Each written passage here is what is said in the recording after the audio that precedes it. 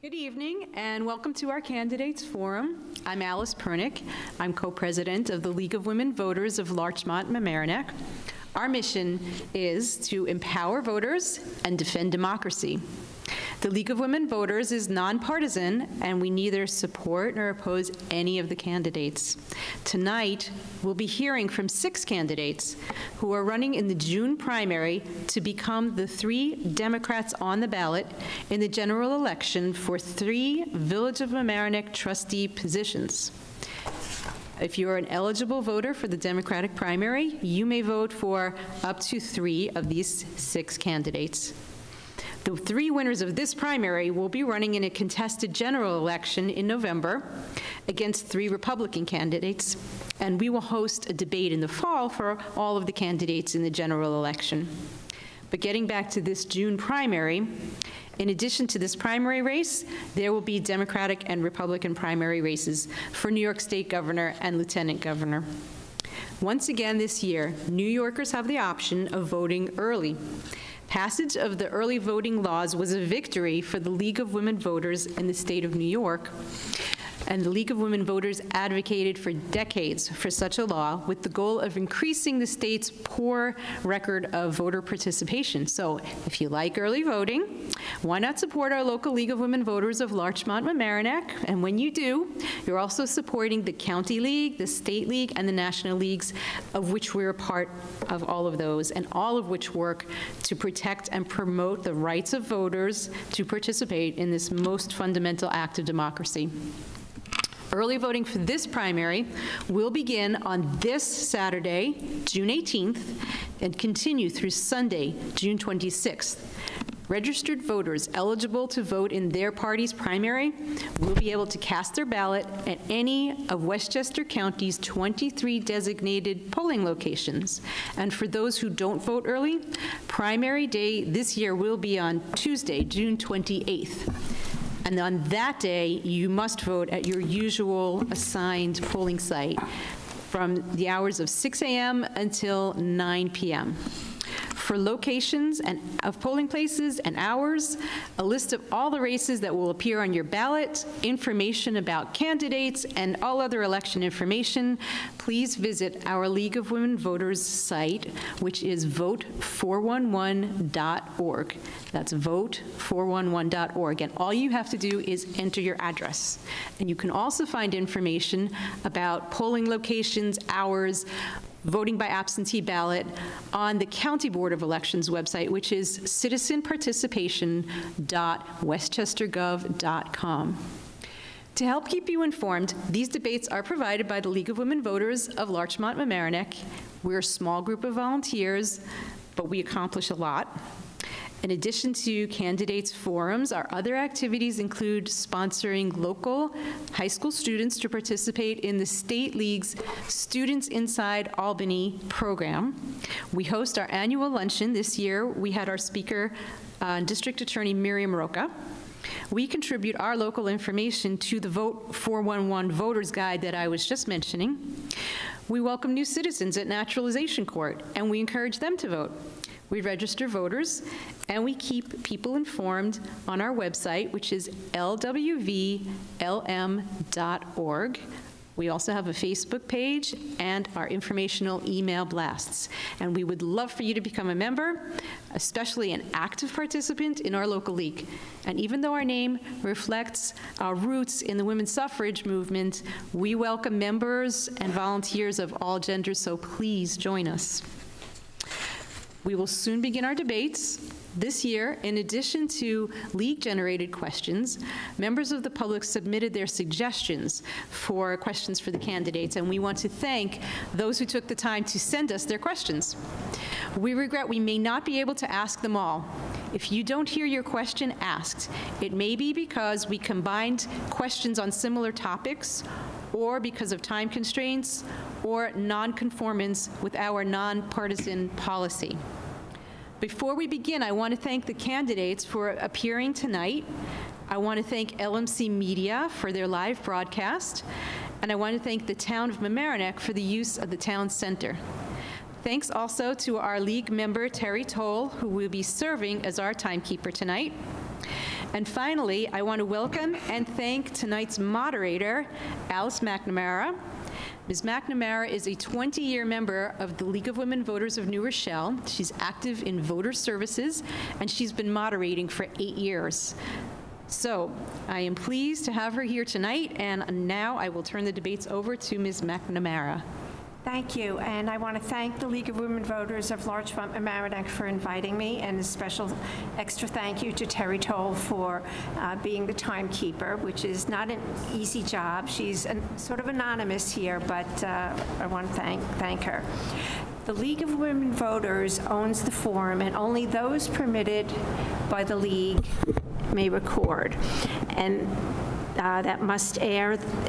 And even those must air the forum in its entirety due to FCC regulations that require that a debate must not be edited and must be broadcast in its entirety, either live or reasonably soon after it takes place. The format of tonight's event: each candidate for office is allowed a 1.5-minute opening statement, and I will then read the questions. Each candidate will have 1.5 minutes to respond to each question, and then each candidate is allowed a 1.5-minute closing statement. The order of speaking was determined by lot, and the order will rotate throughout the debate. And so we will begin first with our opening statements. The candidates in order are Leilani Yazar-Reed, Richard Littman, Andrew Spatz, Dan Natchez, Lewis Young, and Emmanuel Rawlings. And we'll start the first opening statement, Ms. Yazar-Reed. Good evening. I would like to thank the League of Women Voters for hosting this event. Thank you for my running mates, Lou and Manny, and the volunteers for their endless support on this campaign. And thank you, Andrew, Dan, and Richard, for being present and representing this community with us. And Mayor Tom Murphy for his wonderful endorsement. Lastly, I would like to thank the wonderful Village community, because without you, there is no community. Here is my why. I truly believe that this community has raised me and my family. I have come from a family that has lived here for 7 generations. I graduated from the Mamaroneck School District and was raised in the Rhinebeck School District because of my family roots. My investments in this community has ranged from volunteering as a youth at the CAP Center to the Turkey Trot and participating and working at Co-op Camp. As an adult, I have sat on boards like the Arts Council and Washingtonville Housing, and to currently serving on the CRC board and the Mamaroneck School District Equity Team. Advocating for equity and accessible resources has been my thing, has been what I've always been about. I believe that this work never stops. I have bared witness to discrimination and have been discriminated on. I have seen many floods, more than I can count, but I have also witnessed love, compassion, and a sense of community here. Mamaroneck is my home, just like it is yours. I believe that I am qualified to do this job because I believe that I'm qualified because I believe in the whole and not the fraction. Okay, thank you. Mr. Littman. Thank you. I'm Richard Littman, endorsed Democratic candidate for the Village of Mamaroneck trustee. I'd like to thank the League of Women Voters for hosting this debate and LMC Media for broadcasting it. I want to acknowledge and appreciate the opportunity to reach so many of our village residents and solicit their support and their votes. Whether in the military, teaching at college, or working in government, my life has been dedicated to public service. In my 20 years as a Deputy Commissioner of New York City's Department of Social Services, I utilized active public participation to facilitate hundreds of community-based programs, seeking support and consensus and recognizing community needs and desires. As an assistant to the Bronx Borough President, I was involved in a broad range of tasks, including housing, budget analysis, community organizing, and constituent service. In my work as a member of the Village Planning Board since 2016, I've been committed to the environmental sustainability of the village, and after years of public hearings and examination of the application, voted against the Hampshire project due to its negative environmental impact that included putting residents in harm's way of floodwaters. I value the input of residents and pledge to always include their voices in my decisions if I'm elected trustee. Thank you. Mr. Spatz? Good evening. I would like to first thank the League of Women Voters for sponsoring this evening's Democratic debate and LMC Media for airing the event. You truly are an essential part of bringing the electoral process to the people of Mamaroneck. I am Andrew Spatz. I am running for trustee here in the village of Mamaroneck. I've dedicated my career as an attorney here in the village, providing a voice to the unheard and seeking common ground in some of the most adversarial circumstances. With this experience, I'm prepared to apply these skills to assure our government is transparent, encourages participation by residents, property owners, and businesses alike. We have serious issues that require solutions, whether it be implementing the Army Corps project, assuring the quality of life for the entire village, or revamping our antiquated code. I will be ready day one to work collectively and put an end to our divisive politics. As founding member of the Flood Mitigation Advisory Committee, I successfully bridged the gap of individuals polarized by emotions and speculation of the ACE project. I've opened our judicial system for those most vulnerable and take pride in seeking economic and environmental longevity in our industrial area. These accomplishments were not politically motivated. Rather, it was a desire to make a difference in the community that we are so fortunate to call home. As trustee, I will remain steadfast in my belief of serving community first, assuring a better tomorrow for my two sons and the village of Mamaroneck. Thank you. Mr. Natchez? I want to thank the League for hosting this debate and all of your nonpartisan work, as well as LMC Media for carrying this debate. I am Trustee Dan Natchez, an endorsed Democratic candidate, and I'm running for re-election to work with you to continue to improve our village-sized quality of life. As a lifelong resident, I know what's great about Mamaroneck and what needs fixing. I want to thank all of our first responders, village employees, and citizens volunteers for their tireless efforts. I am a firm believer in keeping tax increases under the cap. This year, I led the charge to have a true operating budget and stop moving expenses around, because transparency and prudent fiscal management can keep our taxes under control without playing budget games. I know how to improve the environment, minimize flooding, increase recreational activities. I have championed the river gauge early warning system, prohibiting clear cutting of trees, as well as broadening the recycling scraps program by over 200%. When re-elected, I will continue to work to keep our small village character, not a city. I will encourage reasonable and responsible development while reclaiming neighborhoods and identities and enhancing the environment. I will, with you, protect our quality of life by controlling taxes and maintaining vital community programs and services. I'm running on my honesty. Thank you. Mr. Young? I'd like to thank the League for this opportunity, my running mates, Leilani and Manny, for standing with me and inspiring me, frankly, and our opponents for their participation in this practice of democracy. My fellow village residents as well I'd like to thank, who are watching tonight, many of whom have rallied to our campaign. I was appointed trustee by Mayor Tom Murphy in January. Before that, I spent 43 years as a professional observer, a reporter. Over the course of decades, I've seen the gap between what's promised during times of crisis and what is often delivered. I've spent my professional life holding the powerful to account, sometimes prompting change, too often coming up with stories that fall on deaf ears, and now I find myself in a position to actually take direct action. First came to Mamaroneck 30 years ago to cover a flood. And this reporter was told back then, oh, we got a plan. I moved to this area 22 years ago, and they still promised a plan. This past September, the plan languished and the promise remained unfulfilled, but the flood mitigation failure is only a symptom of what's wrong with the village government. In the 5 months I spent on the Board of Trustees, I've noticed some things, and I get it. Change is scary.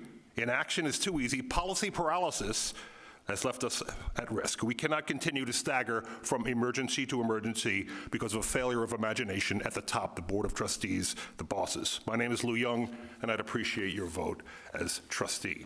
Thank you. Mr. Rawlings? Thank you. Good evening. I'm Emmanuel Rawlings. I first want to thank the League of Women Voters for hosting this event, LMC Media for broadcasting, and my running mates, Lou Young and Leilani Iser Reed. I also want to thank Tom Murphy for his endorsement and for his continued support in this process, and all the volunteers helping me run. There are 3 trustee positions on the ballot. I seek one of them because I think it's time to pass the baton to another generation with fresh ideas who can make decisions to move the village forward. Like many residents, I experienced Hurricane Ida personally. That did not stop me from being at the FEMA Center every day. I may be somebody who speaks softly, but when push comes to shove, I'm there doing the hard work. I'm a 3rd-generation Village of Mamaroneck resident. I went to the Mamaroneck school system, graduating Merrick High School in 2016, and graduated from Iona College in 2020. Professionally, I work full-time for the STEM Alliance. I'm their business manager for the organization and for Co-op Camp. Co-op Camp is our only summer program for low-income residents. This program brings summer learning to approximately 230 campers. I'm asking for your support and for me and my running mates, because there's no more time for inaction. We need to curtail flooding, make our streets safer, and continue the diversity of our beloved village. Thank you. Thank you. The first question will go first to Mr. Lippman, and we'll proceed from there. The village is waiting for the Army Corps of Engineers flood mitigation project to be funded. We know this project will not fully eradicate flooding in the village. What specific steps do you suggest in addition to this project to mitigate flooding in the village? It's a good question. Tell you the truth, it was obvious from the night of the hearing at the Emlyn Theater that the Army Corps project alone is not going to resolve the issue. And what we need to do is take a regional approach. Mamaroneck is not the source of the flooding, we're the recipient of the flooding. It starts upstream, water flows downstream, and we get the damage, if so to speak. I'd like to see more involvement on the part of the county, on the part of the state, and in conjunction with the Corps of Engineers. If you marshal enough resources, we can correct all these, I don't want to call them mistakes, but we can correct the attempts that haven't succeeded in the past and take an overall regional view and resolve the issue. Mr. Spatz. Thank you for this question, and this is dear to my heart. Since 2007, as I made reference to, I'm one of the founding members of the Flood Mitigation Advisory Committee. And we have taken every effort that we could to address these issues on a local basis and also working with our federal and state county partners. First and foremost, there is no silver bullet. The Army Corps project is absolutely part of the issue and part of the solution. I testified in Washington on behalf of the village in 2017 to bring home good policy that would be effectuated. In addition to the Army Corps project, we need to hold our neighbors accountable. We need to sit down with our neighboring communities so that the runoff that is being caused and brought down to our community can either cease, or at least in the future, we can effectuate change. We, as a community, there are low-hanging fruits that we can start today. Flood Mitigation Advisory Committee has worked tirelessly. We worked in conjunction with the municipality to obtain a vac truck. We didn't have a vac truck which utilizes the ability to clean out storm drains in advance of storms. The issue is, what can we do 72 hours, 48, and 24 hours out ahead of the storm to better prepare ourselves, whether it's maintenance, maintaining our infrastructure, and actually hitting areas that are frequently flooded. There is no simple solution, but with a collective effort, we can make a difference. Okay, thank you. Mr. Young? Mr. Natchez. No problem. Thank you. Just to correct the opening statement, the Army Corps of Engineers project has been funded, and that funding cannot be withdrawn. except by an act of Congress. But like my colleagues have said, it is not a silver bullet, and it is not going to stop flooding. And it is a big issue because the core project can be improved without delaying and without sacrificing any of the approvals that have been received to date. So we need to do that. We need to work with them to tweak the project to make it better. We also need to continue to clean our rivers. I've championed getting the early warning system of the river gauges, which will let people know what will happening, opening up the village parking lots so people can move their cars when they know that there's going to be a flood. Thank you. Now, Mr. Young. The era of inaction on this issue is over. Let's start with the rivers. When it floods at the confluence of the rivers, we need to get the water out of there quickly. That the Army Corps project is part of that. We have a responsibility there as well. That is why I spearheaded and got passed a $1.36 million effort this year to undo a decade of neglect in the rivers, which were clogged with silt, remained clogged with silt and debris, and we need to clear that up, and we're doing that now with our money. We need to take responsibility for what we have to do and not just wait for someone else to do it for us. Then we need to slow the approach of the water with upstream retention. We need to take a good, hard look at that dam that's up by the waterworks. And we need to use it and improve it if we can determine that it helps downstream flooding. If it does, then we need to jump in and take that bull by the horns. Possibly reestablish the Mamaroneck Reservoir with the help from the county, upgrade the neglected dam, as I mentioned, utilize the river gauges that my colleague mentioned a minute ago to regulate that dam if necessary, and also go upstream and talk to our communities, to Harrison, to White Plains, to the town of Mamaroneck, to the county, because what they do upstream contributes to the flooding, absolutely. It all needs to be done yesterday. Thank you. Mr. Rawlings? Could you repeat the question for me, please? Certainly. The village is waiting for the Army Corps of Engineers flood mitigation project to be funded. We know this project will not fully eradicate flooding in the village. What specific steps do you suggest in addition to this project to mitigate flooding in the village? Great. Thank you for that. First, I just want to thank our Deputy Mayor Lou Young for securing that $1.36 million to begin to help have our rivers dredged and clear of debris. That's something that hasn't been done for 8 years. This is a line that's been in the budget, it's been there, it's been unfunded, and we've seen from the most recent flood how drastic it is if we don't do things to mitigate flooding. That's one step into, helping mitigate flooding. The Army Corps Engineers Plan is an excellent plan. Like you said, that's not going to start tomorrow. We need to look at our, local municipalities that are in our surrounding area, like White Plains and Rye and Harrison, to work with them to create a multi-pronged approach to help mitigate flooding. We also need to prepare our staff. We have an excellent staff, but they don't have the right support right now from the board to kind of push forward and prepare for flooding in the future. During those days after the Hurricane Ida, I was there leading their FEMA center as a volunteer. They need to be prepared for these situations. We need an emergency response team that works with us during these flooding situations to be best prepared for flooding. Thank you. I believe that what everybody else says, since I am the last person to answer this question, is spot on. We do need to work with everybody. The Army Corps Engineers is a plan, but it is not the end-all, be-all.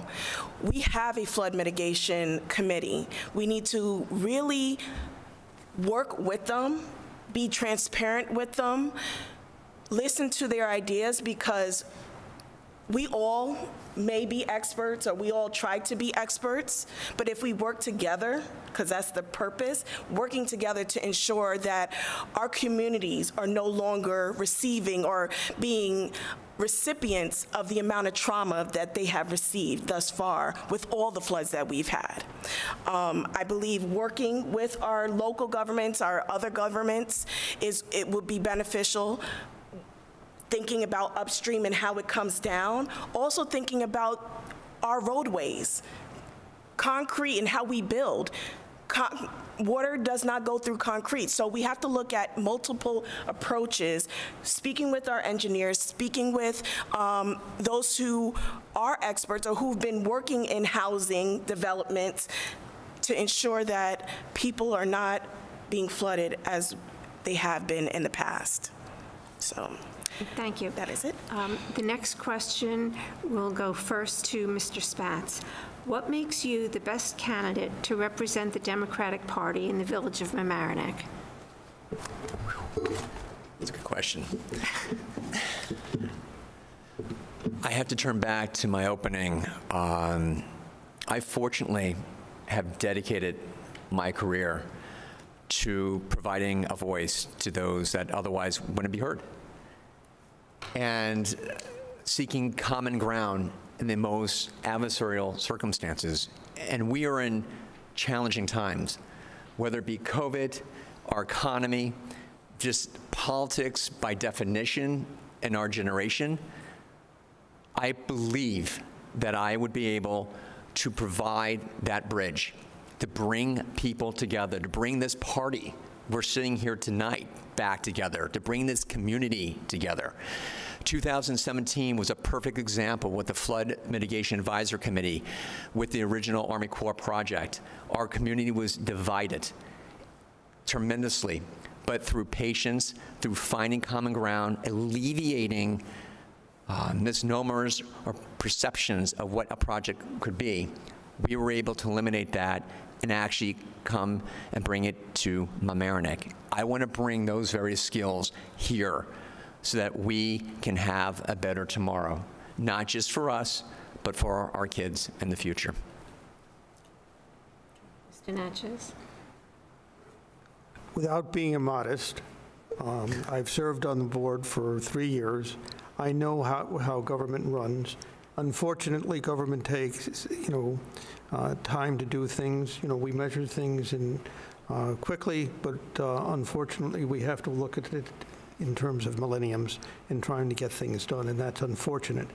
But I do know how to get things done, and I have proven that over the last 3 years. I've been in this village all my life. I have worked very hard. One of the biggest issues we have is maintaining our budget and living by our budget no differently than we run our households and our businesses. And we need to do that. And we need to stop playing games with the budget.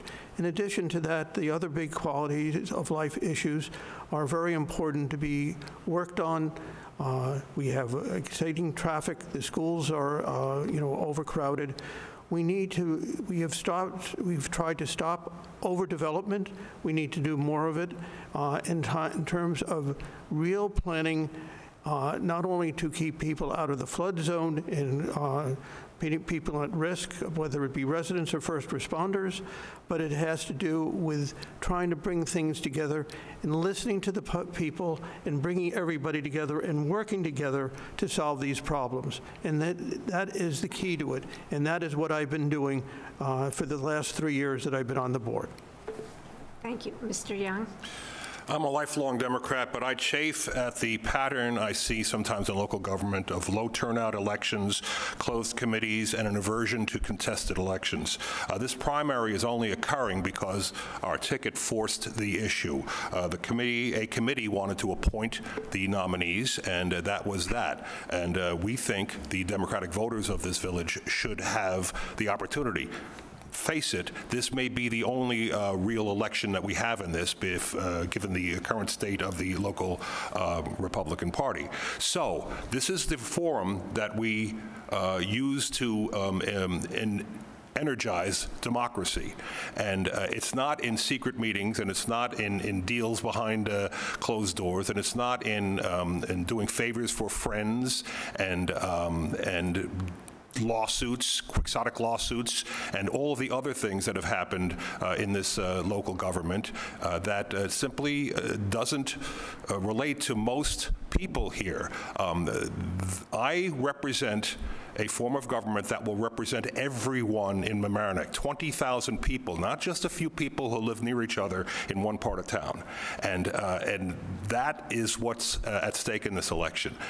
We have to think in a global sense, plan ahead, and be be mindful that not everyone has as much benefit of affluence as all of us. Thank you. Mr. Rawlings? Could you repeat the question? Thank you. Sure. What makes you the best candidate to represent the Democratic Party in the village of Mamaroneck? Thank you. I think what makes me the best candidate is I'm a new face. I'm a fresh face, and I want to bring new ideas to the village. For too long, it's been the same people running our village, and there's been too much inaction. I believe it's time for us to change, and if we keep putting the same people up every year through these small little committees, we're never going to see that change. We're never going to get any progress. It's time to bring our community together. I want to bring our community together. I come from a part of Mamaroneck that has been underrepresented for far too long. I think it's time that we have a new voice to kind of lead our village and push our village forward. I want our village to be accessible to everyone. Although we have a large population that comes from Spanish-speaking households, this is, that is not, in the village, they don't have access to everything. I'm going to go back to Hurricane Ida. I helped to assist and lead the FEMA center there. When I went there, it was a chaotic situation. There were no translators. A large part of the people who were flooded in the Washington area are Spanish-speaking people. How could we possibly serve all our residents and not even have translators there in such a traumatic situation?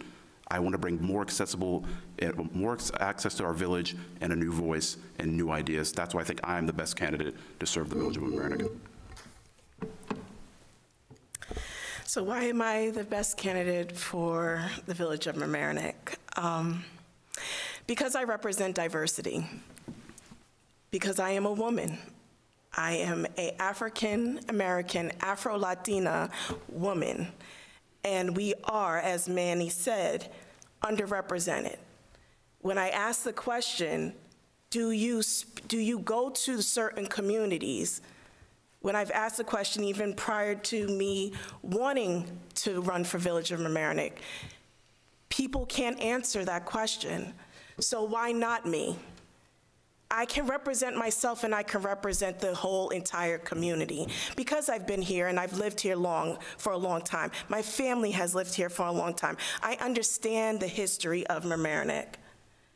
I also bring mediation skills. I've been working as a mediator for over 20 years. I've been working as a community advocate for over 20 years, and that can be shown in what I do. And I do, and I am able to still do, with or without.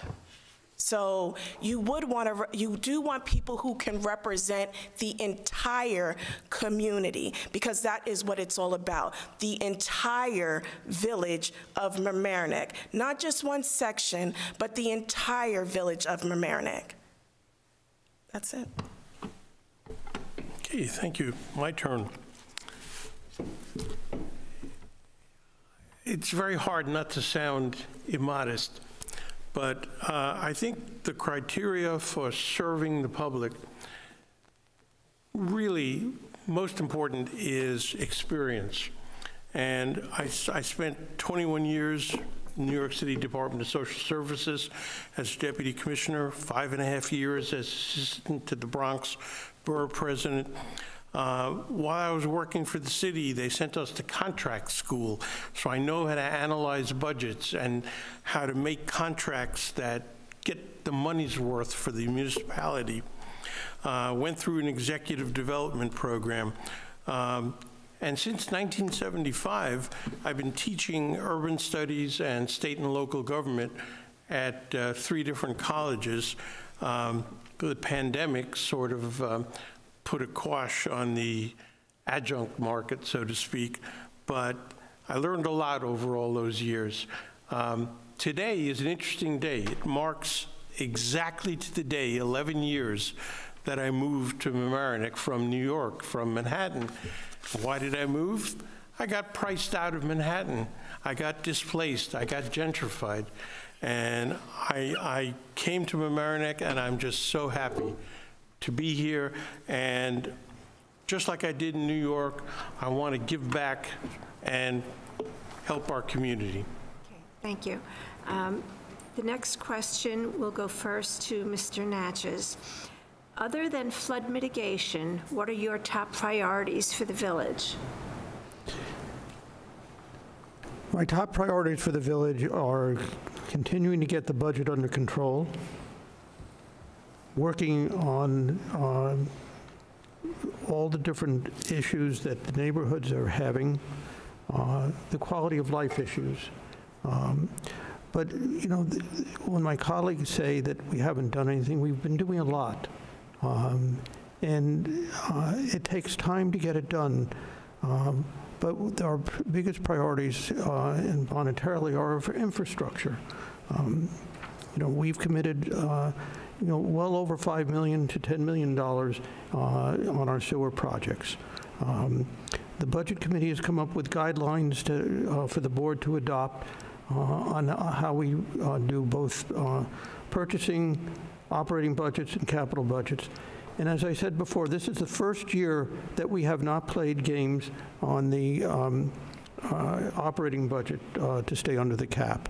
And if my colleagues agree, it will be the first year in decades that we will have an approved capital budget, which guides us in our blueprint of how we do things and what the important things are. And we have lots to do in both in terms of infrastructure and quality of life issues.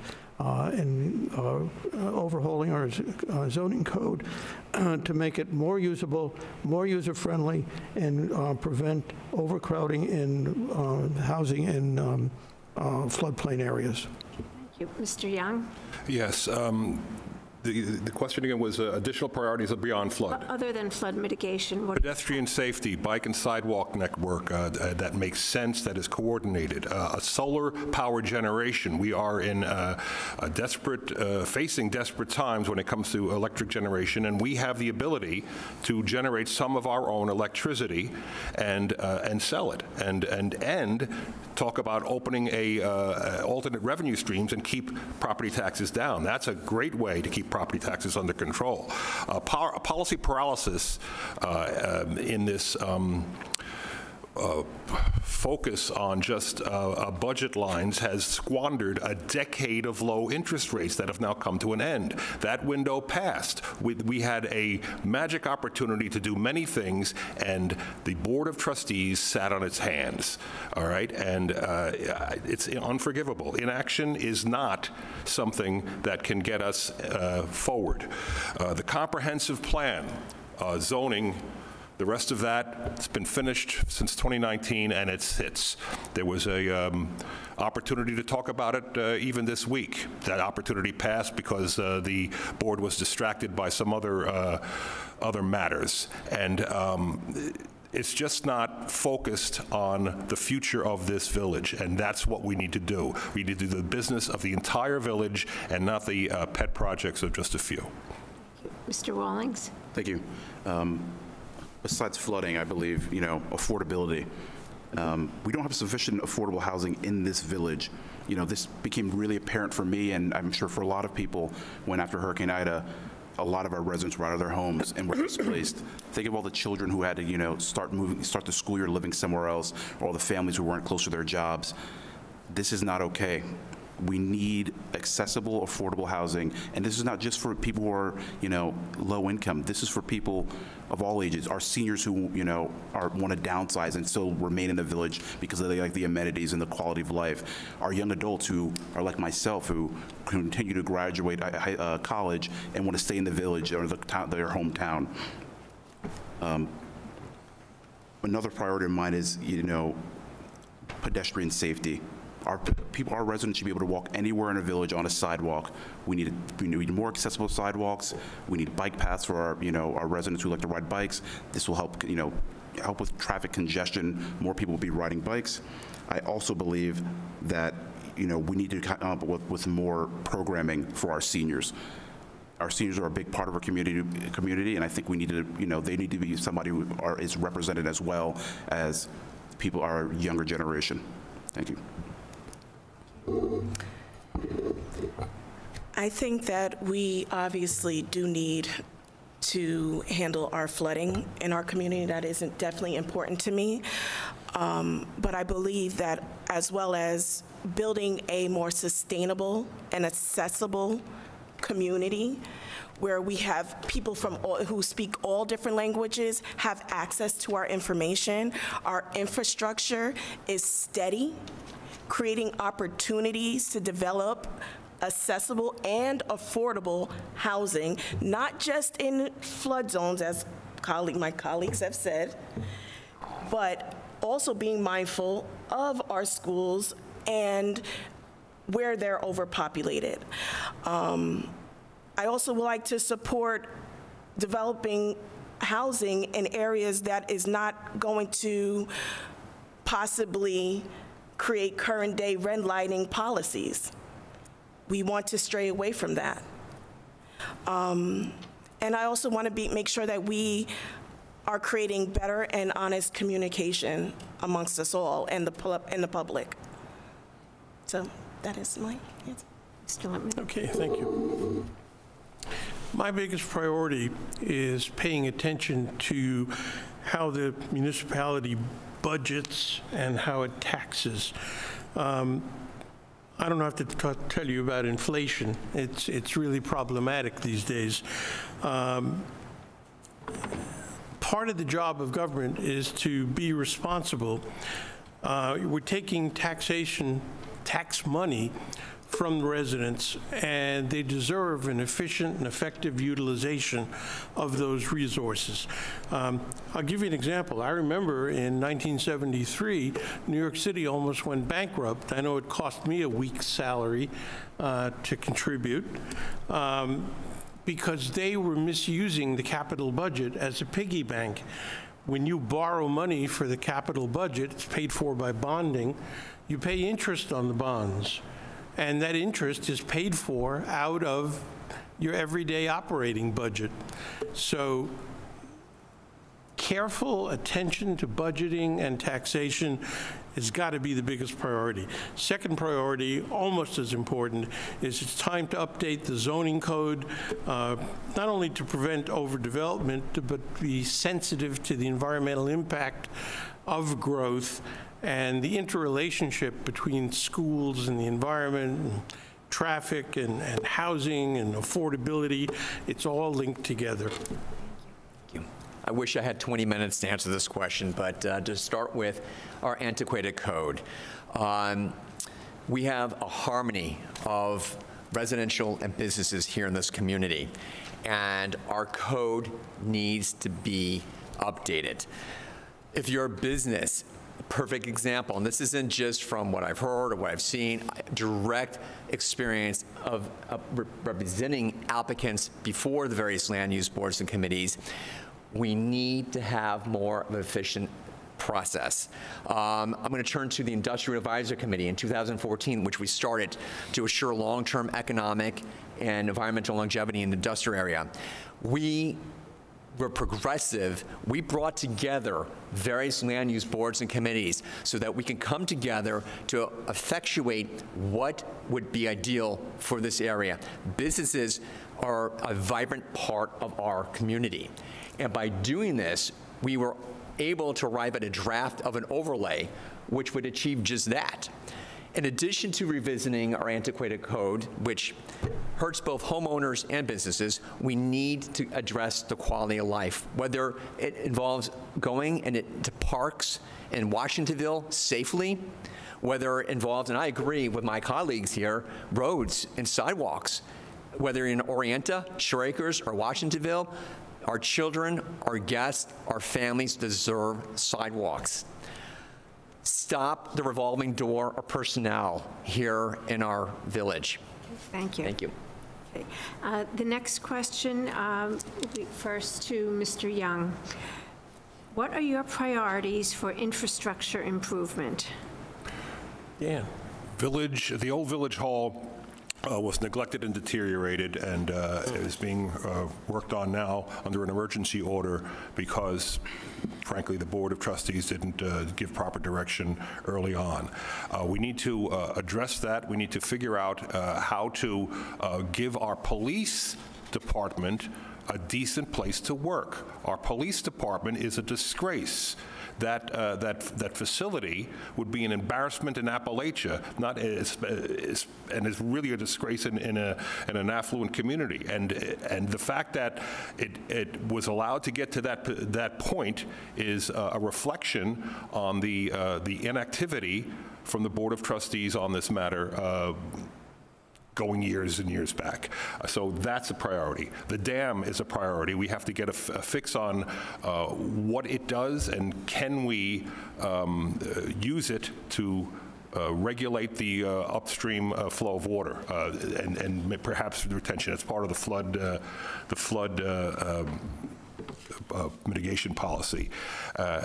Also, I would like to see, and this is my personal project and we've exploring it, I'd like to see a solar array placed on the capped Taylor Lane landfill. That would have to be discussed with residents and various other boards, but it is the DEC's preferred use for a capped landfill, and it can generate a kilowatt of electricity and save us a lot of money. Could you repeat the question, please? Thank you. Sure. What are your priorities for infrastructure improvement? First and foremost, I think we need to give our police officers who work in our village hall a safer place to be. That building has not been renovated or updated in any way for far too long. If you go in there, it's not safe. We have our police cars outside that could be accessed at any time. That's something that's not okay. God forbid somebody comes in and destroys all of them. How are they going to be able to respond to an emergency? So first and foremost, I think we need to take care of our officers and our village hall. Another part of infrastructure is to expand and update certain pieces so the village is more accessible for all. For example, our website, it's not accessible to all residents. It's not in Spanish. It's not able to be access to everybody, and it's a little confusing. Our residents should know be able to know at any point they can go to our website and get the information that they need. Right now, that is not the case.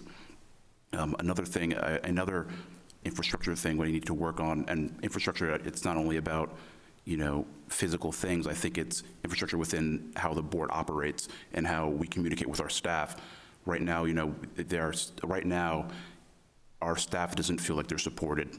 They need to know, and when I'm elected trustee, that they will have my full support, and they would, we would be able to set those priorities going forward. Thank you. I definitely like to concur with what Manny and Lou was saying about our infrastructure in terms of our police department. It does need a bit of an update. We do also need to work on widening our sidewalks. The other day, as I am driving by, I'm seeing a woman roll an elderly lady in a wheelchair, and the elderly lady tipped over into the grass. That is not that's part of our infrastructure, and we do need to make sure or ensure that everyone has access to use our public sidewalks to be able to just simply walk. And if they are unable to, we need to handle that. I also agree with Manny when it comes down to our inside, handling our village in terms of not handling, but working with our village employees.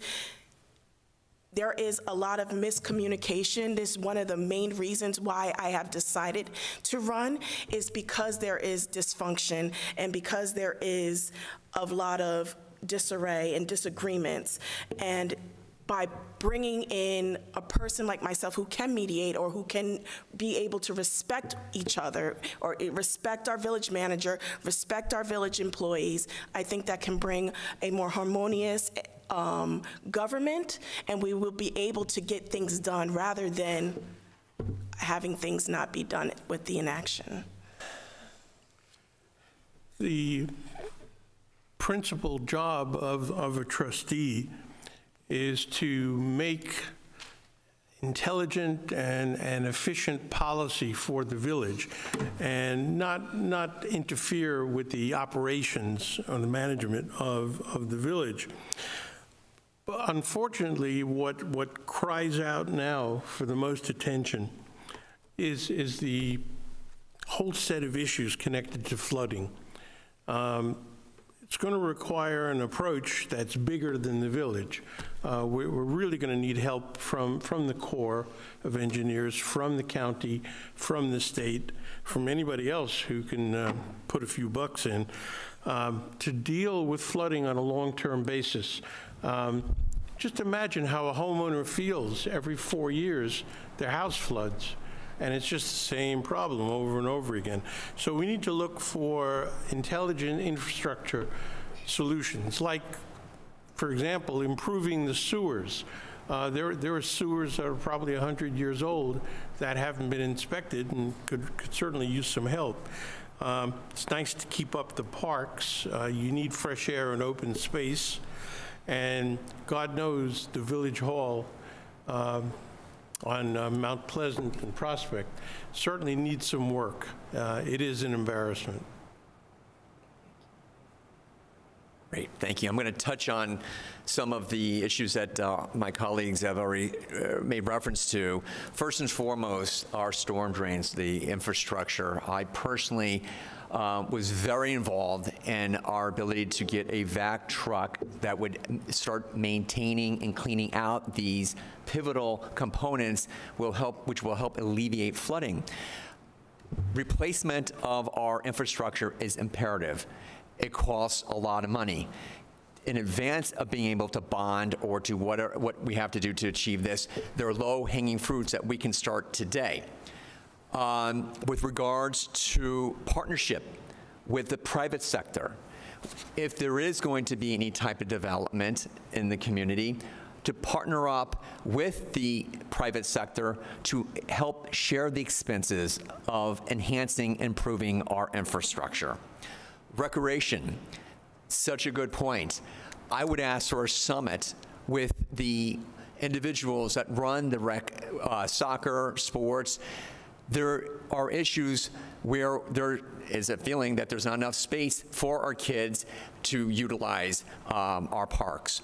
I would agree with everyone. The police department deserve better. Our first responders put their lives on line for us. Their facility, we need to do better.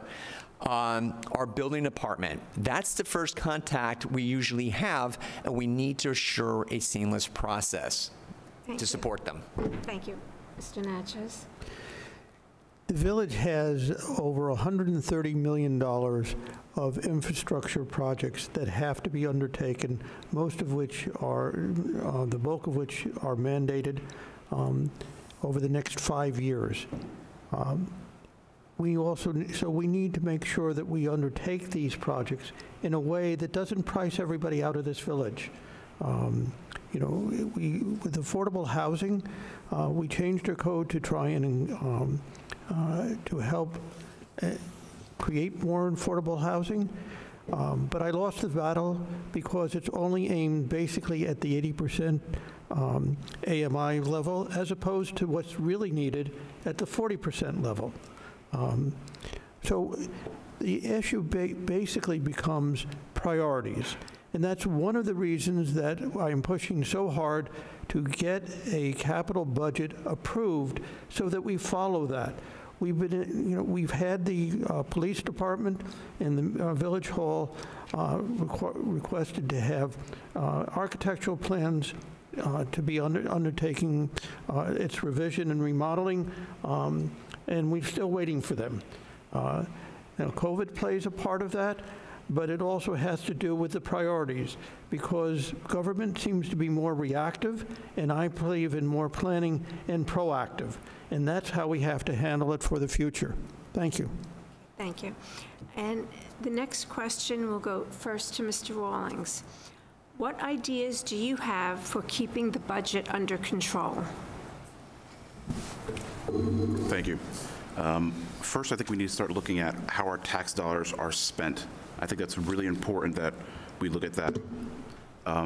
Something that we do now, we do a lot of in-house work. I am a member of the Parks and Recreation Commission or committee, and every time we meet, we're always told how we're saving money on our budget because a lot of the projects we do with upgrading a park or putting new plants in or fixing up our docks, it's always done in-house. We're not going out to other resources to come in and access and upgrade and fix things up for us throughout our village. So we save a lot of money doing things in-house. You know, there are certain things our village has to pay for, and I understand that. You know, we have an excellent Department of Public Works, Parks Department, and Emergency Services. You know, they're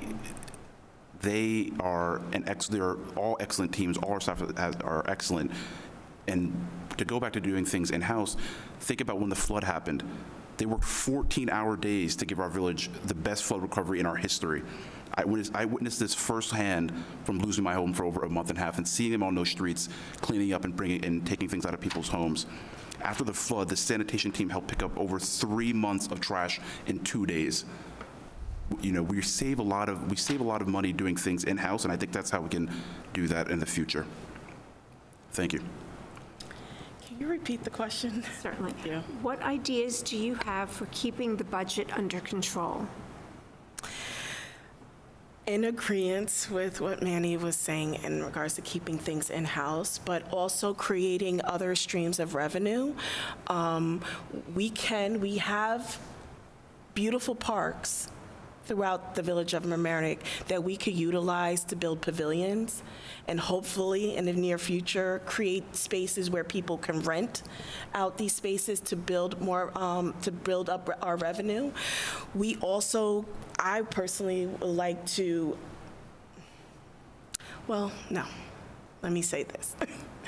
I also believe that in order for us to keep our budget down, stop taxing our community, and not giving them enough in return, we can use the pavilions, we can build community centers, we can really take a look at what is important and follow through with what actually needs to be done, as well as look at to our other, my apologies, as well as look at to other municipalities like the town board, and use shared resources. I know most recently they purchased a brine truck. We can also, and also using our senior centers, that's another way to keep our budget down and share our resources so that our seniors, our youth, our community are able to use these resources to keep our budget down. Okay, thank you. I've done a good bit of budget analysis in my professional career, and yeah, it really is important to control spending. And, you know, it's too simplistic to say do everything in-house. Sometimes it's cheaper to contract out, because when you do stuff in-house, not only do you have personnel costs, but you have pension and sick leave and health care benefits, and it could end up being more expensive than contracting out for the same service.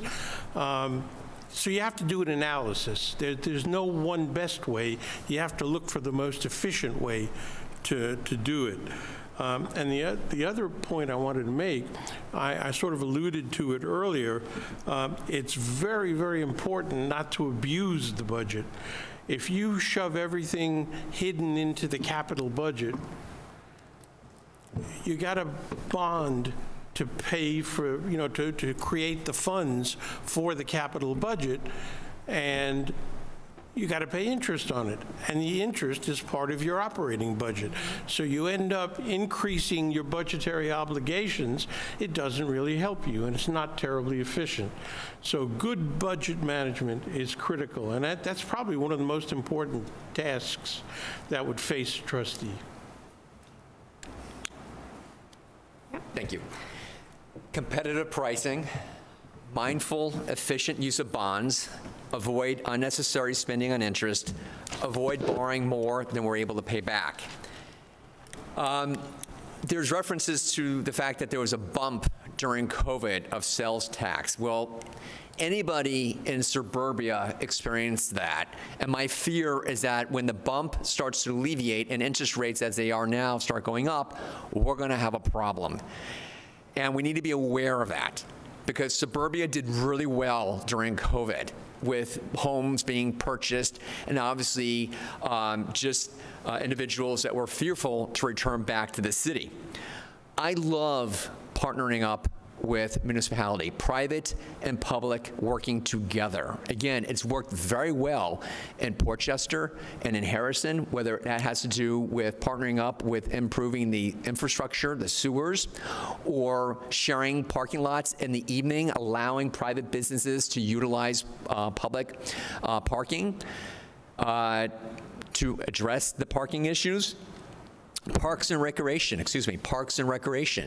I would love to see the private sector, many families are willing to contribute to the village to enhance the baseball fields and soccer fields that are used every day of the week. So time to go. Okay. Thank you. Natchez. The issue of the budgets really boils down to priorities and cost benefit.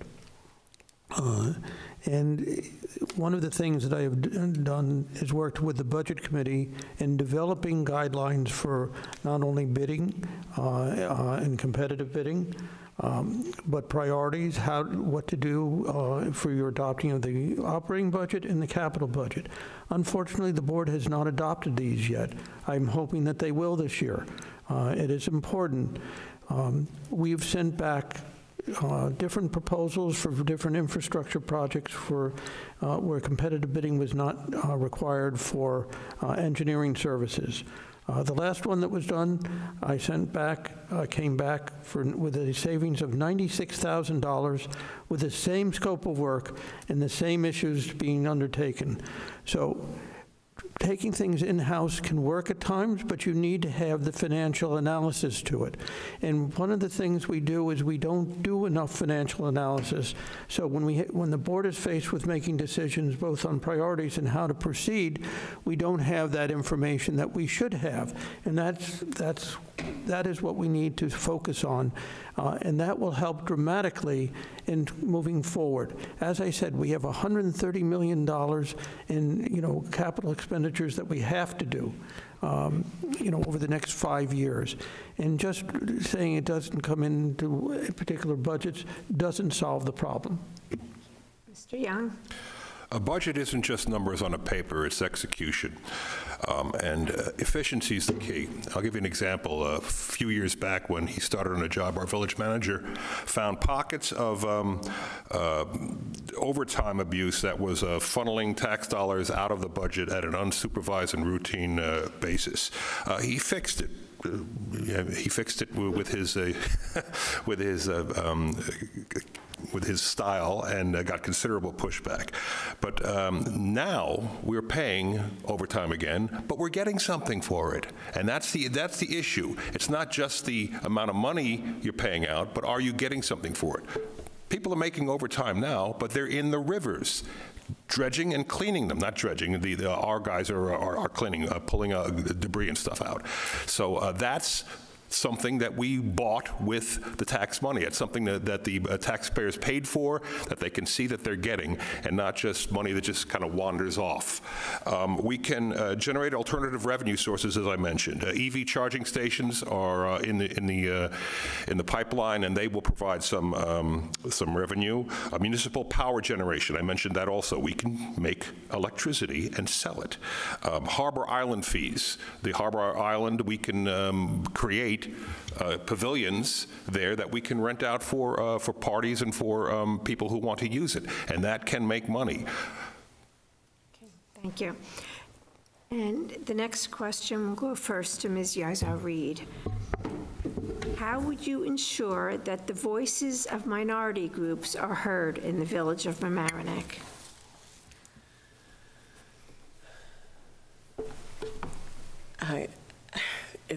To me, it's an easy question because that's what I'm considered, is a minority. And I'm always amplifying the voices of all people, especially those who are underserved. I'm not really fond of the word minority, but I would say the underserved communities, which can be considered those who are people of color. But also, that's not just people of color. That also can be those on a lower income level, or on a different side of the track. Those could be people who, what we consider those who are not served. So like I said before, I spent over 20 years advocating as something that I do very well, advocating and finding solutions. I am on the Mamaroneck School District's district equity team, constantly fighting for our youth and their voices, constantly fighting for the teachers and the staff to ensure that there is equity and diversity. I believe that the board should be educated on diversity, equity, inclusion trainings. That's something that should be had, because if you can't do that, then you can't represent your community, and that is important. Thank you. Mr. Lippman? Okay, thank you. I think it's really critical, especially in this day and age, for everybody's voice to be heard. In my professional career in government, made no difference whether I was proposing projects or trying to get support for projects in Harlem or in East New York or in the South Bronx. I had experience in dealing with people across a broad spectrum. And, you know, it's not so different from the people I met when I was in the Army. Spent some time in Vietnam many years ago. And one thing you learn is that people are people, and the needs are common, and the needs should be tended to. I think my success in all those years in New York City government was due to my philosophy of community participation, involvement in the decision-making, not to impose stuff on neighborhoods, but to work with neighborhoods to produce meaningful projects that benefit the quality of life. Thank you. Lonnie, I have to say that your efforts are absolutely imperative. Efforts like that to encourage the dialogue, not just with parents, but also with our schools and children. I think that community meetings, the smaller community meetings that we've been having and should have more frequency, most individuals don't like speaking in public, no less in large audiences. But having the more grassroots, localized meetings, whether it be with our local authorities, serving as an attorney here in the village of Mamaroneck, there have been many times I've literally walked people over to report situations because they feared that they would be prosecuted for one reason or another. We have to work on our outreach. It's absolutely imperative. And as someone who has dedicated himself to giving a voice to those that otherwise wouldn't be heard, there's something to be learned and taught. And this is a dialogue that just can't disappear tonight because we're at a debate. This is something that has to be followed by actions, working collectively, working together. And it's something that has to be done. And it shouldn't be a red herring or just something that's brought up during an electoral cycle. Thank you. Mr. Natchez? For the past 3 years, I've had an open door policy. So people who are concerned about anything can call, and I will talk with them. And I will meet with them. And I have been regularly doing that throughout the entire village. I walk the entire village. I've been here most of my life. I was raised here. You know, the village has a great deal to offer.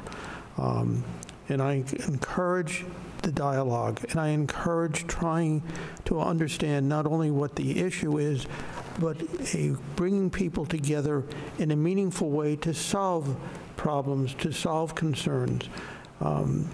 It doesn't have to. It's not a race issue. It is a issue of people in different groups from different backgrounds and different ideas and different desires. And bringing them together and talking things out is exceedingly important. and it's been very meaningful throughout my 3 years on the board, has resulted in numerous projects being undertaken, to solve problems, both in terms of expenditures, but also in terms of how we act and what we do. Mr. Young? You increase the voices of the underserved by listening, recruiting, involving, and engaging them. Our campaign is an example of that. I met my 2 running mates because we're neighbors, and we met after the flood. That's simple. I want to bring people of color into the government. I mean, when I arrived, it seemed a little monochromatic to me. I mean, I just had to react that way. I was a little surprised at how little diversity there was. There's some. I want geographic diversity because we live in different parts of town. I want geographic diversity on all of our volunteer boards, especially the land use boards. The people should be from all parts of the village. I moved to Mamaroneck going on 4 years now, and I fell in love with the ethnic texture and energy in the village, especially the part where I live. But it's fading as you speak. You can see it fading with gentrification and with change, and it will vanish if we don't apply ourselves. And that's what's at stake. It's at stake in this election and at this time of our lives. Mr. Rawlings? This is exactly why I'm running. I come from a part of the community that's been underrepresented for far too long. The part of the community I come from has, a large minority, has a lot of minorities in that part. How do we re-engage these? We need to realize we need to re-engage these people in the community. That could be through community forums, like Lou said, all our volunteer boards. We should have a minimum that, everybody in the community we need all parts of the community to be a part of those boards. We cannot only continue to have land use boards and other parts of our boards where it's just pockets of, certain parts of the community that serve on those boards and can only speak for their experiences and what they know and want to bring to the village. We have to re-engage these people. People of color in the village of Mamaroneck, in these minority groups, they need to see people like them in positions of power. How are we going to re-engage? How are we going to give them the confidence they need to want to go out and serve our community if every board is, frankly to say, a white older male? They're not going to want to go and feel comfortable to want to serve our community if that's all that they see. Thank you. Okay, the next question will go first to Mr. Lippman. What will you do to enforce the ban on the use of leaf blowers during the summer months, which is often ignored by local landscapers, homeowners, and at times the village of Mamaroneck? It's a great question, because a lot of mornings I'm awakened by the leaf blowers from the people across the street. It's very frustrating. There are,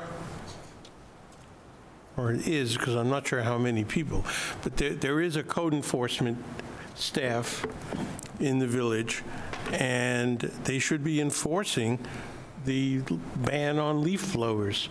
I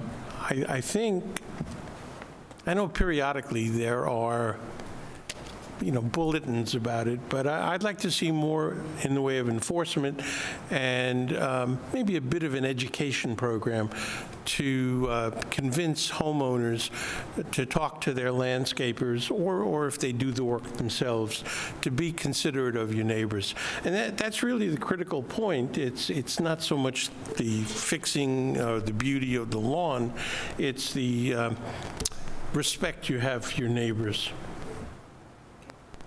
Mr. Spence? Could you please repeat that question? What will you do to enforce the ban on the use of leaf blowers during the summer months, which is often ignored by local landscapers, homeowners, and at times the village of Mamaroneck? Other than going out there and writing a ticket myself, no. I think that public information education and changing habit is pivotal. We've had this problem in the past on Old Post Road with snow. Our kids, unfortunately, don't have their own sidewalk going to Central from Orienta to, because of the sidewalk. It's just a yellow line. And with information and the assistance of the village, behavior changes with reinforcement. Now, talking about our code enforcement, we need to provide more support to our building department and code enforcement officers. That's usually the very first contact people have, whether or not they're homeowners or individuals coming into the community. That's the first spot. So the information, the education component of it before actually enforcement. I think that goes quite a distance. On that note, with the enhanced ability to manage our building department, we could also enhance the ability for affordable housing, looking at the inventory that we currently have to avoid issues like in the city after Ida, where people drowned in basements. Provide additional resources, provide additional assistance to one of the most important departments in our community. Okay, thank you. Mr. Natchez. In the past, if you call the police department, they would say it's the building department who has to enforce it. I've talked with the chief, and the policy now is the police will enforce it, as will the building department. What we need is a partnership. When people are afraid to call for whatever the reason, they need to call, and it will be taken care of. More importantly, I try and help in my blast that goes out weekly to over 3,000 people. It's in there that, leaf blowers are not permitted during the summer. But more importantly, I lost the battle with the village board because the village itself exempted it. And we need to lead by example, not by exception. And that's part of the problem. One of the things that makes this village great is its diversity with the number of people we have from all different backgrounds in numerous countries. And talking to them and explaining to them that the police are our friends, and they need to help us to try and solve the problems and not work against it and not just be afraid. So one of the things that we need to do is encourage this partnership and enhance it so that we can overcome these problems. I still would like the village to be under the same rules that everybody else has and lead by example, not by exception. Agreed. The rules should apply to everybody. Write tickets, that's the way to do it, but I've got to tell you, the leaf blower regulation is just one of many, many regulations that the board passes that they don't enforce, that aren't enforced, and they just seem to add things onto the list and just hope that people will eventually figure it out or that the police will tell them to stop or whatever. Our parks departments, our parks are filled with all sorts of rules that are completely ignored, and it's just not practical. I would like to see us pare back the number of restrictions we have in the parks and enforce the things that we want, the activities we want to control. It's that simple. And the leaf blowers, that goes with that too. You got to write the tickets. We all have phones. Take a picture. We should be able to identify the people who are using them and write a ticket. It's not that hard if you make the effort to enforce it. But the problem is, it's easy to pass regulations and just write them down in a book and forget about them. The actual mechanism of government is harder than that, and requires some sense of purpose and some determination. And we can issue instructions to these departments to just do it, take care of it. Right. Thank you. Can you repeat the question for me, please? Can you repeat the question for me, please? Sure. Thank you. What will you do to enforce the ban on the use of leaf blowers during the summer months, which is often ignored by local landscapers, homeowners, and at times the village of Mamaroneck? Thank you. I think first and foremost, we need to educate the people, educate our homeowners, educate the landscapers who are going and doing this work. They just need to be educated. If we don't educate them on the issue, on our rule of not having this done in the summer months, how can they be expected to follow that? The second thing I think that needs to be done is enforcement. Like Lou said, we have a lot of rules in our parks and that are just not enforced.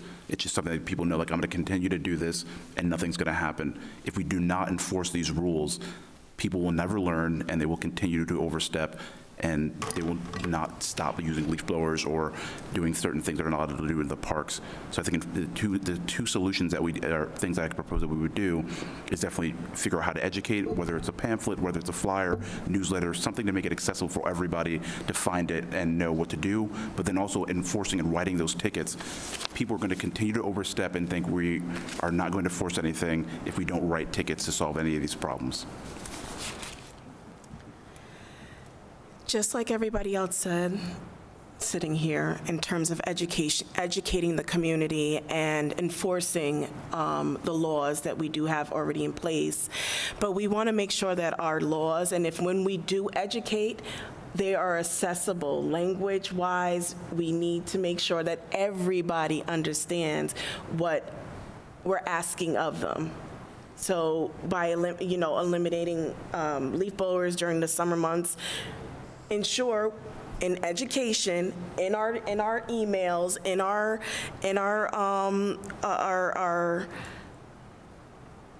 how we publicize, ensure that everybody is able to understand what we're asking of them. And just using possibly a call-in number, and I believe Dan stated, like a call-in number where people can call in and say somebody is going against the law or going against the policy, and unanimously. Huh? Anonymously. Anonymously. Anonymously. That too. Okay. Okay, thank you. Thank you. The next question, we'll go first to Mr. Spatz. What specific actions and/or policies do you support to increase voter engagement?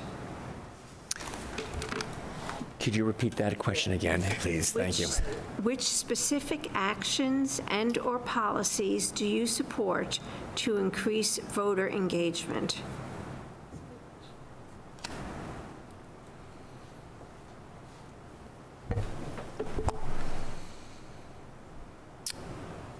I almost asked you a third time, but I'll give it a go. I'm just kidding. I think to engage this municipality that we're fortunate to call home,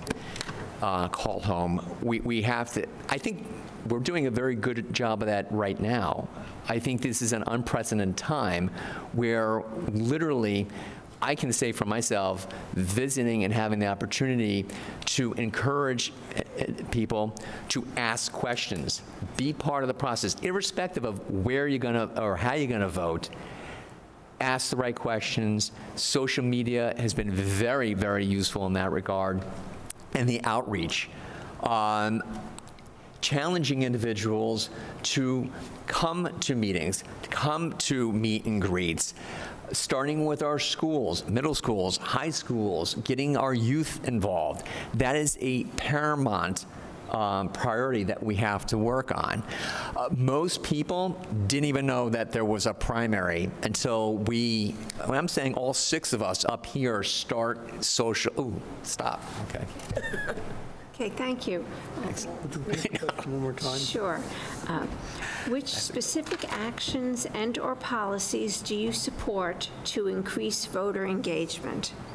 I think voter engagement is a basic right, but people many times don't understand that it is their, not only a right, but their duty. And what we do is, I know what I do, is go out and meet with groups in all neighborhoods all the time, and walking the village, talking with people, trying to engage them and get them to be engaged in whatever their particular concerns are or what they want to do to volunteer to offer to help. That is, the key to moving forward, and bringing people together. What is fascinating to me is that numerous people have their own very specific issue. And many times people aren't willing really to listen to them. I take the time to listen. I take the time to understand. I take the time to try and work with them so that they can understand the issues of how to make it better, or why we can't address a particular issue as quickly as they would like. And it's a matter of inclusion in reaching out, and not only at our meetings, but going out and talking to people and finding out what their concerns are and talking to them, because that's what gets them engaged, and that's what translates to voting for people they want or don't want. First and foremost, I would synchronize our village elections with the federal schedule. It's been proposed by Mamaroneck High School students who brought us a very good proposal and was rejected by the Board of Trustees. We should vote every 2 years with the feds. Right now, we have annual elections, and in off-year elections, turnout is infinitesimal. You add that to the lack of primaries, and you're essentially handing your government, your village government, to a Democratic committee. I'd like to see elections every 2 years and primaries like this at every election cycle, because this, folks, is healthy. This is democracy replacing political gamesmanship that has ruled this village for far too long. That's what I would do. And I would outreach with the creation of, since it's a Democratic primary, of a Democratic club to invite independents to join the Democratic Party. New Democrats. Mr. Spatz is a new Democrat. He joined the party only in February. Welcome, Andy. And that's what we need. That's what we need here. Thank you. I believe forums like this is one of the first steps to kind of re-engaging our voters to increase voter engagement. However, that can't be the only way. A large part of our community is not digitally connected. How can we only have digital forums? For a while, all our board meetings were virtual. All committee meetings are virtual. How can we expect people to be engaged in our community if the only way they can get it is through a computer? That can't happen. So I think to really increase voter engagement, we need to look at other avenues to bring people together. Forums like this are important, but it's one step. I also believe that other community forums, like I know for flooding, I know we met together in the village, in the Washingtonville area at St. Vito's and brought people together in person. I think we need to go back to in-person events to bring the community together. We cannot only do things digitally and expect engagement if people are not digitally connected.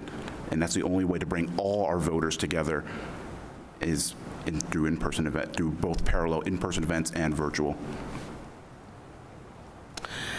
I agree in regards to outreach. It's very important, as well as engaging all parties in communicating our community needs. Most people don't even myself, maybe a few years ago, did not even understand or even know about district leaders. Most people in our village don't even understand what a district leader's job is. So let alone understand what the board's responsibilities are, the committees. Some people just don't know. And if we're not helping in educating them on these things, how would they know even to volunteer? And sometimes people don't engage in volunteering because they don't feel safe in spaces, or they don't feel that they are not capable, but able to be in such spaces. So we tend to pick people, or we tend to gravitate to only our friends, only other people that we know. Expand your horizons by engaging the entire community so that you can get a diverse set of thoughts, diverse set of ideals of what is best for our village. And also, I would say that even myself, I collaborated with CURE to start many conversations in the community just to hear the thoughts of the residents here. Because if we don't know, and we can't grow our community if we don't know. Thank you. Mr. Lippman? Hey, thank you. It's really an important question, voter engagement. Brought me back to my youth, growing up in the projects in the Bronx. People didn't want to vote because they felt that if you voted, you'd get called to jury duty.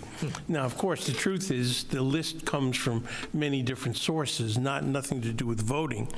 But what I did learn was that there was a real communications network within the community, and if I had been older rather than a kid, I might have used that to some political advantage. But as I grew older, in high school, I made phone calls for candidates, and I eventually got involved in politics and ended up with a career in government. The one thing I learned is that you have to tell the truth to people, and you have to try to get them involved in the decision-making. You can't thrust your opinion upon people. You have to seek out their opinion and try to effectuate policy based on that. And that's why voter engagement is so important. Okay, thank you. And we're running out of time, so that was our final question. We will begin the closing statements. Before we do, I want to once again thank the candidates and thank our timekeeper. And as we stated at the beginning, we will end as we began. Okay, ready. That's right. Back to the original order. Thank you. So go. Oh, okay. I didn't know if you had anything else to say. I want to be respectful. All right. Ladies and gentlemen, and all those who are watching, and we all have a choice to make, and at the end of the choice is yours. I am running as an individual, but I made a conscious decision to run with two amazing human beings who think on their own, who can listen and communicate effectively, and are true advocates for people. I made this decision because I possess those qualities. I am a person of true integrity, something that I was taught at a very young age. We have been afforded a lot of things in life, and in this last 2 years, I believe one of the greatest gifts we've received is the ability to see the world from a different view and to create change we want to see. The time was always now, but it is more than apparent because our lives and livelihoods depend on it. As stated in the beginning, I would like to thank each person watching and the League of Women Voters for hosting, and these 5 gentlemen who have decided to sit with me, a young Black woman willing and ready to take this leap of faith to do what is best for the entire community. Mr. Lippman. Okay, thank you. I almost don't know where to start because we covered so much ground tonight. I'm very proud to have been a participant, and I'm very glad I had the opportunity to run in this race. I'd like to acknowledge my partners, the experienced team of Spatz and Natchez and Littman. What we're bringing to it is diverse backgrounds and a real commitment to public service and years, too many years of experience.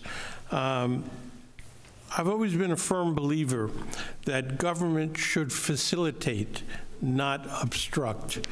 And when you have a weak mayor form of government, yeah, it's very different than New York City. But government in this system is closer to the people. And you need to perform. You need to act on behalf of your constituents and make progress and work for the betterment of the community, and that's what we're trying to do. So we hope for your support June 28th. Thank you. So this past weekend, I saw Hamilton. I thought I would wrap my debate, but clearly that wasn't going to happen. But I'll use one quote from this past weekend. Winning is easy, governing is hard, as the learning curve is unforgiving given the stakes. These unprecedented times require the ability to engage all members of this exceptional community with understanding, civility, and respect. I will continue to run my campaign with the same ethos and integrity that inspires us all to rise above the negativity and focus on the serious issues at hand. My experience, perseverance, and desire to seek common ground through inclusiveness and transparency will provide strength and vitality to our community. I ask you, Mamaroneck, to give me the opportunity to advocate for a better village, and equally as important, to listen to the needs and concerns of the community so that we may traverse these challenging times together and do so with professionalism and dignity to promote the thriving and representative local government that you deserve. This evening, I challenge everyone sitting up here on this dais to set aside our differences and work together for a better Mamaroneck. I know I will, whether elected or resuming my presence on the many, many civic-based committees and commissions I serve here in the village of Mamaroneck and the Southern Shore. I thank everyone here tonight, and much luck in the future. Thank you. Mr. Natchez? Again, I want to thank the League for this opportunity, and most importantly, you, our residents, for listening. An informed voter enhances our village. We need to continue to work to become more flood resilient, work with the Army Corps of Engineers to tweak the project to make it as effective as possible. We must continue to clear our rivers, change our laws to encourage raising houses out of the floodwater elevations, and stop the overdevelopment of flood-prone areas that puts our residents and first responders at risk. We must continue to refurbish and improve our infrastructure as outlined in our capital budget, using grants from New York and federal governments where possible. As a lifelong resident, president of award-winning environmental waterfront design company with an MBA and background in finance, I understand the meaning of budgeting and not playing games to stay under the cap. We must run our government in the same way we handle our households and business budgets without exception. We must make our village more affordable to retain our diversity, which is being threatened for all of our residents, including our seniors and working families. And we need a better communication between staff, residents, and treat all residents fairly, honestly, professionally, concentrating on the issues of the message, not the messenger. And we need to bring back friendly to the village, work together, and not engage in negative, baseless allegations and innuendos. The time for inaction has ended. We live in a village blessed with tremendous resources, but in the past, those resources have been squandered and opportunities lost. Flood mitigation languished. Our village hall deteriorated. Our infrastructure crumbled, while our Board of Trustees immersed itself in vanity politics, quixotic lawsuits filed by friends and supporters, and personal grudges against the mayor and the village manager. Policy became paralyzed. A proposed comprehensive development plan was completed in 2019. It gathers dust. A building moratorium stretched on and on while the board failed to find a consensus on a path forward, and the floods came again and again and again, and expressions of concern from the board seem to lack a certain sense of urgency. I have brought that sense of urgency back to the Board of Trustees and now want to give our mayor a policy-making board that he and the village manager can work with. A new board will give the manager direction by speaking as one and not squabbling among themselves. Mayor Tom Murphy asked me to consider running for this trustee, late last year, and early this year appointed me to the job when Kelly Wenstrup moved away. I've looked under the hood of this vehicle, and I choose to stand with my running mates, Leilani Iser-Reed and Manny Rawlings, because I believe they represent a future of action. We don't have all the answers, but we know how to listen and communicate, and we're certain that inaction and paralysis offer nothing. And since I have a little time left, I want to say that I think we should put some senior exercise equipment in the parks. And I forgot. Mr. Rawlings. I want to thank again the League of Women Voters, LMC Media, and everybody who tuned in tonight. I also want to thank Mayor Tom Murphy for his endorsement. Mamaroneck has made me who I am. And my mission is to continue to serve that community. with the goal of preserving its strengths and long-term diversity. I firmly believe it's time to pass that baton on to fresh faces that will bring new ideas and to revamp and push our village forward. I'm asking for your support, not just for me, but for my running mates Leilani, Yaiza Reed, and Lou Young. There's no more time for inaction. You know, we plan to bring a fresh perspective on flooding through personal experience, safer streets, and good governance. The era of obstruction is over. I want to leave you with this. We are 3 generations running to serve one village. Thank you. Again, thank everyone for their participation, and please vote in the upcoming primary.